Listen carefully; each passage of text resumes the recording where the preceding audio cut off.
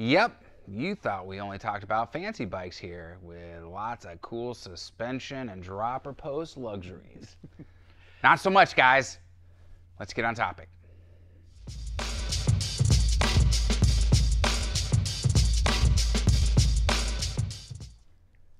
Hey everybody, it's Thomas with Get Out Arizona, and you are watching another exciting episode of Bicycle Showcase here on Toolbox Topic. I'm joined once again by my co-host Brandon Van Leeuwen. Brandon, how the hell are you? Oh, I'm fine. Hey, just chilling back there like a villain. He can't really tell you what happened just shortly before this episode started recording, but it was devastating. We're lamenting right now as far as that goes. So My heart's a little broken. I'm telling you, man, We'll be it'll be okay. We'll recover from it. So you'll figure it out at some point. We'll do another episode dedicated to that heartbreak. Why don't we make this a guess what we did wrong? That'll be next week. Okay. That'll be next week. It'll be the reprise. So today on Bike Showcase, do we ever get back on topic? We do. So today on Bike Showcase, what we're going to check out is the Electra Cruiser 1. Brandon, it doesn't get any simpler than this. It does not get any simpler than this. And there's a beauty in that. There is quite the beauty in it. So this is made by Electra, and for some people that might be confused where Electra fits into the Trek paradigm, let's talk about that really quick. Are Electra bikes made by Trek, or are they just distributed by Trek? The Trek company and brand is owned by Trek. Okay. They are under the umbrella of Trek, along with some other companies that are still that you won't see around anymore. But like Gary Fisher was part of Trek. Right, but Electra is part of Trek. Correct. Okay, because you That's said correct. the Trek company is owned by Trek, which kind of makes sense. Is that what I said? You did. I'm sorry. Electra is owned by Trek. Yeah. He's still upset about what But just they happened. they still have a headquarters in San Diego, so they're still their own thing. They're just under the Trek umbrella. Okay, well, good for them. Let's talk about this cruiser. This is kind of cool. This reminds me of the type of bike that I would cruise in Sun City Grand if I was looking for blue hairs. You're looking for blue hairs? Well, no, if I was looking for blue hairs. Well, dude, they got their retirement money, dude. I'm a young stud compared to most of the guys that live in Sun City Grand. Come on now. I see. Yeah. I'm joking, guys. I don't do that anymore. No, seriously. Okay, so let's talk about this bike. This is kind of just a fun, laid back, you're just pedaling, you're hanging out type bike. Exactly. That's all you got to say about this thing. This is your typical beach cruiser. Okay. Single speed, steel frame, coaster brake. As you said in the beginning, it doesn't get any simpler than this. It's got a kickstand, guys. I love this. And this is that great bike when people come in, I just want a bike. And they're very vague. Right. Is this the bike you want? Yeah. This is Good the bike stuff. they want. So Nice. It's perfect for that. This is our most entry-level bike, so it's at $399. Okay. I think it's the least expensive bike in the entire Yeah. company. But they also come in different versions. If you want handbrakes, if you want 7 speeds, if you want fenders, if you want more bells and whistles, this bike certainly can come with that. It would be like called a 7D or 8D. They have different models. Deluxe. Yeah. Same basic principle, but with just fancier More things options. on it. Yep. Yeah. This is like the this one- entry-level Corolla. Yeah. But you can get one that's fully loaded. That's right. And at that point, TRD Corolla. yeah. Well, and then at that point, I was going to say you can actually buy the Maxima if we're getting a fully loaded Corolla. So. Cool.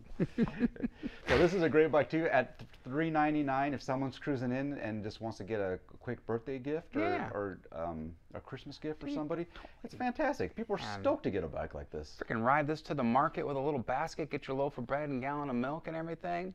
That'd be great if there was like a market close to my house I can, lollygag to like that. So for my purposes, it has a little bit different purpose than getting groceries. So this is probably the best add-on. Is that a this cup bike. holder? It's a cup holder. Nice, dude. I don't know if that one will fit. Oh, it No, fits not a little bit. quite. You might just shove Yeah, it in. You might no, have to it would bounce shove it out, in there. dude. I can't trust it. So you cup holder goes right here, and you go to Target, get yourself a tumbler with a tapering end on it, and Man, you're gonna be boozing while you're biking. whatever dude. you like in there, whatever you like. Man, wine for the ladies and beer for the guys, I guess. Well, I know some ladies that drink beer. I'm trying to sound totally sexist, just a little bit there. Well, and I mean, you could put a basket on here, and a chucklehead like me would put tassels in a unicorn bell or something, you know, just. It's a fun bike. It's yeah. supposed to be fun. Yeah, it's You're meant supposed to be not fun. worry about anything. You're not worried about getting KOMs on this thing. You're not worrying about your fitness. OTBs, all that nothing stuff. like that, Nothing. yeah. You're just cruising, enjoying a day out on a bike. That's what this is for. But you still should have a light in the back and maybe one in the front so you could be safe if you're riding in at night. That's about the only thing I would say. All right. As much as we stress safety on this goddamn show, the one time you're like, nah, whatever. I'm just kidding. No, seriously, we do that too. Yeah. We have some good lights. You know, for- you want to be safe and everything. Yeah. Regular tubes in here, and of course you can go. You wouldn't necessarily go tubeless, but you could put these like. This is an inexpensive Yeah, bike. yeah. But I mean, if you wanted to, you could put like maybe thorn-resistant tubes or something, just some stuff in there and everything. Would be a good idea. Yeah. Even on the road, we're going to get a lot of thorns and things that are in Alright. the bike lane, so some protection like that. But And I say this is a bike for all ages. Obviously, a child cannot fit on this bike, but we're talking about adults. It doesn't matter if you're they also make young a 24-inch version of this. Oh, okay. Well, there you go. So it is fun for all ages. It can be for. Well, we be also the set family of some beach smaller cruisers. people on the 24s too. Midgets? He doesn't like it when I use that word, dude. Midgets. I love midgets. I still want to go to the midget convention, the annual midget convention. That's a bucket list item of mine. I don't know if you can say midget. I can say midget all I want, dude. All right. It is your channel. It is my channel. How cool would that be, though? Seriously, if you were hanging out and partying with like 1,000 midgets and you could put one on your shoulders? We've had this conversation before. On a backpack? Get someone with a microphone and go, who runs Bartertown? Master Blaster runs Bartertown. It'd be great. It'd win Halloween every year. All right, enough about the midgets. Brandon gets uncomfortable.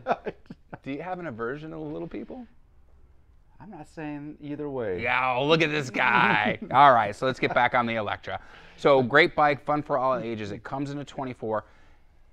Now, as far as normal sizing goes, small, medium, large, extra large. One size fits all. One size fits all. There's this one, which is the traditional version. There's also Oh, a you probably have a version. step-through version. So if Okay. you're a little bit shorter, we can get you the step-through Gotcha. version. Drop the seat down. Yeah. Hopefully your feet touch the ground. Yeah, it type should be thing. nice and comfortable. Should be Okay. able to put your feet flat on the ground. Yeah.